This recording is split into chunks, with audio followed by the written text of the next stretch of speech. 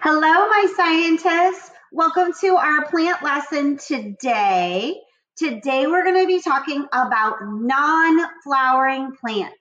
So this week, we have been discussing classifying plants. How do we group plants based off of their characteristics or traits?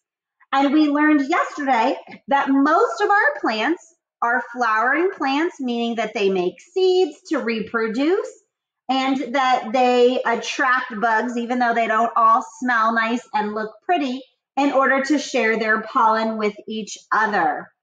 Today, we're going to talk about those plants that don't make flowers. So I am in our plant reading packet on page 73, and I'm in my plant question packet on page 85. We're going to start like we do every time with those true-false questions, getting our brain thinking. So let's go ahead and get started. Our first statement says non-flowering plants do not reproduce. Remember, reproduce means makes a new plant. Do you think that's true or false? Non-flowering plants do not reproduce. Our second statement says most conifers have broad, flat leaves. So go ahead and think about what we know about conifers. Maybe you don't know anything about it. That's okay.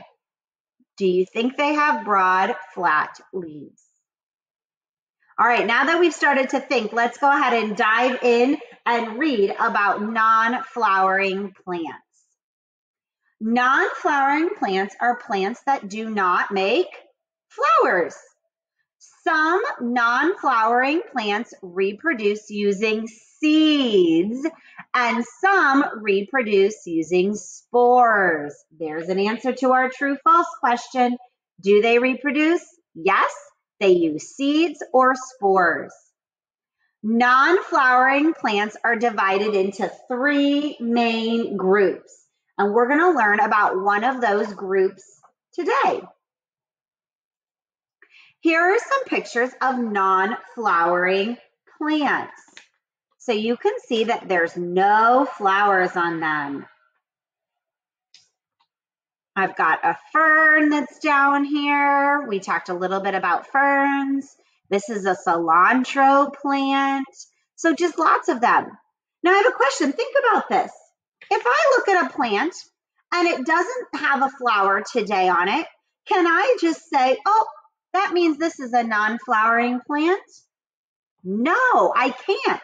Not every plant produces a flower all year round. There are lots of plants that only make flowers at certain points in the life cycle or in its season.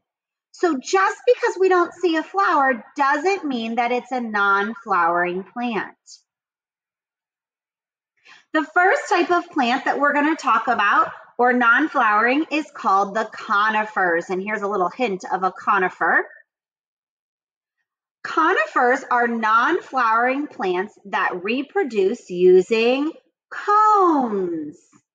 The cone is where seeds are made.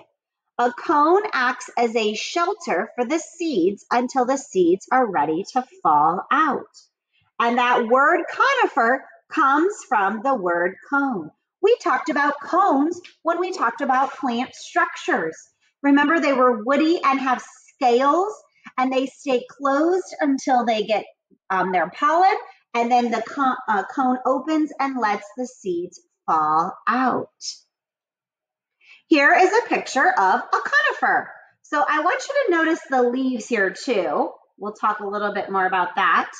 And here are some of the cones that look like they're about ready to open and let their seeds fall out. Conifers grow in many different places, but most kinds of conifers grow in mountainous areas that have cold, snowy winters. Their pointed shapes keep the snow from piling up. So that way, think of like a Christmas tree. The way that it's angled like a pointed or a triangle doesn't allow that the snow to continue to pile up and weigh it down. Coast redwood trees usually grow in foggy mountain regions near the west coast of the United States. Douglas fir trees usually grow in moist mountain regions.